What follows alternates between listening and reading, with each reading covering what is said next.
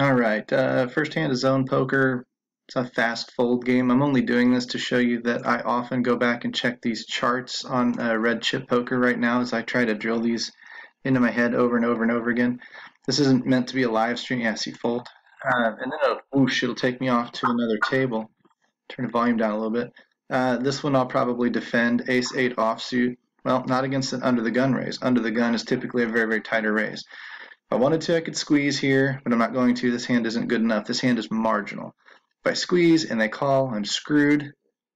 If I get folds, that'd be great. But if I get called, I don't know where I am in the hand. That's a fold. You're going to notice that I pay close attention to the position on the button and early. In the position early, I'm focused on a very, very tight range because I'm out of position for most of the hand.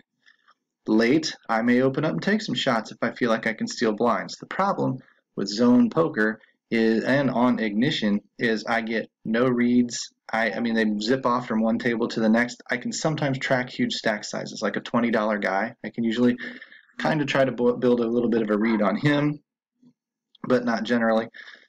You're just playing pretty much straight up here, which means really even playing weaker stuff like 5-7 suited, 3-4 suited, baby pocket pairs don't mean anything. This is an easy call. In fact, I could re-raise it here, being that I will be in position the rest of the hand, but I'd rather hopefully trap him. There's a good open ender. I will raise this flop. I have basically 8 outs and an overcard to the ace, and if he's just c-betting that, I'm going to just crush him with a raise right now. If he wants to continue, let him. I mean, his range there's junk. That wasn't the best card for me, actually, but he didn't continue. He didn't have much either. That's a fold. I start half stacked. It plays a little bit more like my live passive games do. This is a very, very, very borderline. If it folds around to me, it's a very borderline blind steal situation. In a game like zone poker, where it is anonymous and a little bit more straightforward, it's probably a little bit too weak to open, so I'll typically fold it. I mean, it has potential, but what? What kind of potential? This. If it's suited, I might defend my blinds. Being that it's not suited, it's junk. So I would recommend really that you go to this position here. You're focusing a lot on this chart here, and you're focusing a lot on these charts here. And you're trying to, see, I could steal with any 2 cards here. He's probably gone, but this is just a little bit too weak for me to try it with. Because if he does call it, I'm just screwed. I'm out of position, totally screwed. Now this is a good one here. If one of these guys opens, I can 3-bet it. Instead, I'll just pick the blinds.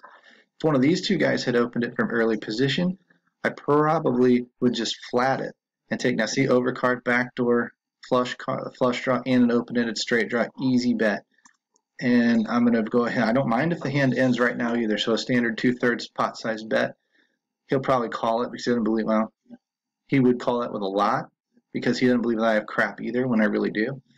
Those are always fun when you hit those and you get action from some like pocket 10s or some kind of an overpair. See, under the gun raise, ace-2 is dominated, so out we go. This isn't necessarily what we wanted to see. I open under the gun with 9-10 suited. I get 3-bet immediately. This is a big hand, but this is an implied odds type of hand. I've got an implied odds hand to take his stack if I hit it. I'm getting, that's a weak, barely more than a min raise of a 3-bet. I'll call it with the odds to draw. Hope to hit something. Don't really hit it. This is a plan to check fold. No need to get crazy. I've got a gut shot, backdoor draw, but it's just not strong enough for me to check raise this hand, so I'll just check and fold it.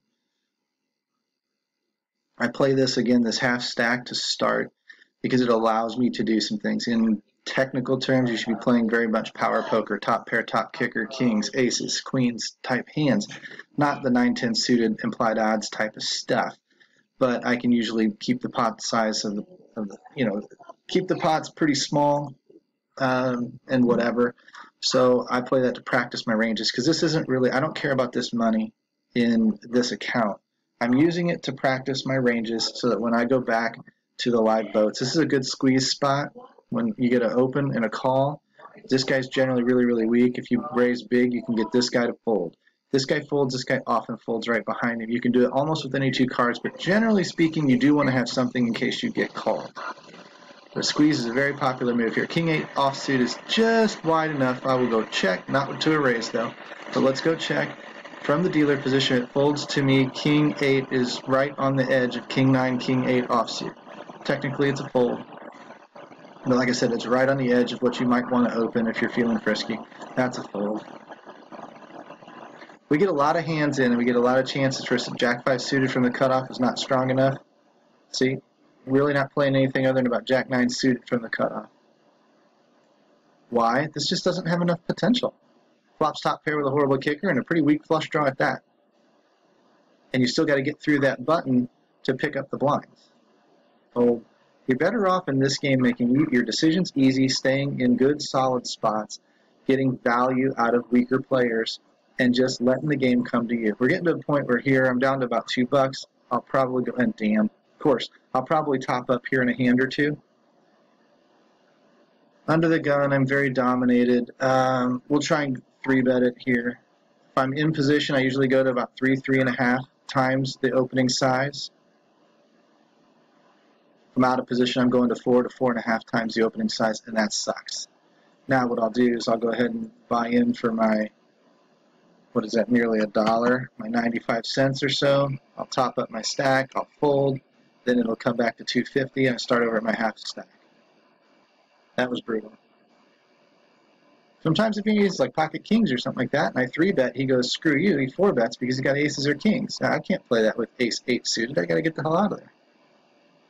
This, if it was suited, I would defend. Turns out I get the walk anyway. I mean, sometimes there's just not a lot going on. You know, you just got to finagle your way around. Wait for the game to come to you. This is the hard part about being relatively card dead. This is just a blind steal. If they play back at me, I'm probably ahead of their range. They 3-bet me, I don't know. It's not usually something I'm going to defend to a 3-bet here because, again, I tend to give these guys a lot of credit at this level. I don't need to have a lot of skill at this level to beat this game. It's easier just to stay pretty. And this is very, very wide. To raise, that's a no. Very, very wide, meaning it's the very, very bottom end of my range. It's quite a reach to play 6-9 suited. That's obviously a 3-bet hand. If anybody raises from any position, even here, boom, I'm going to 3-bet him. I'm going to go to 60 cents. Hope to get a fold, maybe even 65 cents. I'll take that dead money all day long. If he comes in for 15, which he just did, now I'm going to add to 65 and go to 90. I want that fold equity. I don't mind drawing, taking a flop with this hand. I don't really want to, though.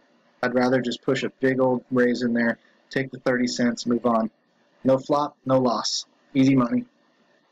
But don't get out of sorts because you start dealing with shit like 3-10 offsuit, and you're going to get called a lot. You're going to run into hands on occasion. And the more often you're making those moves, the more often you're going to run into hands. And the more often you're doing it with junky cards, the more often you're going to actually lose money. So you want to kind of keep a move like that close to your vest and at least make sure that when you do get called or played back at, you do have something. If I'd been 4-bet shoved there with ace-king, I'd probably go ahead and call it off. I'm flipping against queens, jacks. I've got an overcard against kings. I just really don't. I can see another ace-king and chop the pot. I really don't want to see aces there. It's really the only hand I'm afraid of. And if you wake up against them, well, them's the breaks. What are we at? 8-9 minutes here? We'll go another 2 minutes or so. Easy steal. But that's a lot of what this game is until you happen to hook somebody and get doubled up through them. 5-6 is too weak. But what you need to see is how I'm staying within my range. Jack 10 offsuit on the button is a raise. It's not call a raise. It is open for a raise if I get folded to. See, you can't call that.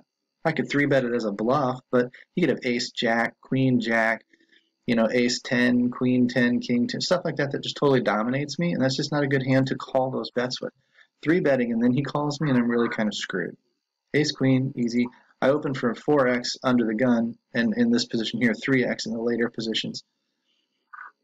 And I don't mind getting called with these hands. I'm playing such a tight range here, I don't mind getting called. This is multi-ways great. I'm suited. And there's the ace. Really simple. Just go ahead and bet it for value, about half the pot. Call it good. I mean, if you got ace 4 or ace 6, good for you. You might. Ace 6. Now it's a kicker battle, most likely. So we'll go ahead and we'll down bet it a little bit. Half the pot. He'll call it. Or he'll shove over me. Or he'll fold. Hell, I don't know. I could have had pocket queens there. Who knows? But there was my 2 pair that would have counterfeited his ace jack with 6s. And it's just grinding up just through steady, solid poker. That's all this is. What do you have, about 4 hands, 5 hands here in 10 minutes? This is too weak on the butt. It's not bad, but it gets you into more trouble than it's worth at a game like this where anonymous people don't have any reason to really be bluffing unless they're just bat crap crazy. This I would love to open, but I'm not going to just because there's no reason for people to be too frisky or too goofy. I'll just keep my range nice and tight up front. I would open Jack 9 on the button or in the cutoff all day long, but not from under the gun. First to act, whatever you want to call it. 6-2 is too weak from that spot. Just get good at memorizing what position you're in relation to the blinds and the button, and what cards you have, and is it good enough to open when you get all of the information passed to you. See, now if he opens, I'll probably call it. If it folds to me, I'll just pick the blinds with a 3x raise. If they play back at me, they play back at me. You guys, this doesn't have to be a hard game.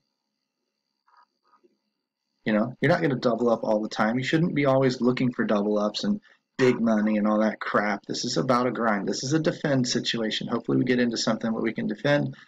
As long as this guy doesn't open, there we go. If he steals it, I'll gladly call him. Nope.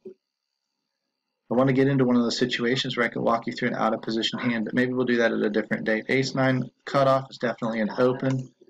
It's going to suck if he calls. Anyone 3-bets, it's a fold. There's your fold. See ya. These decisions are all fairly mechanical until we get into a spot that really requires a lot of thinking. We'll do about one more. Go ahead and sit out the next hand, make this the last one. Raise again. Same situation. If he 3-bets me, I probably fold. Damn. God, can I predict it or what? Sometimes it's just the way the cards are running. He might have 6-7 suited, but I'm not going to find out because by the time we get into a war and we find out, I find out he has Ace-Jack or Ace-King or something like that, I'm totally screwed with Ace-10. Not worth the risk. Fold, live to fight another day. Practice your discipline. Get good at this game. Grind up a roll. I mean, we bought in for $2.50. We're up $1 minus what, the 50-60 cents that we had. So in what, a half hour or whatever. Yeah, it was only like a 40 or 50 cent profit. Big freaking deal. But the more you do this is just like daily fantasy sports, just like everything else. Get good at breaking even. Mitigate your losses all the time. And then you can live indefinitely until you wait for the luck to swing your way and print money. That's all this is. No different than any other game we play. All right, guys. Peace out. Talk to you soon.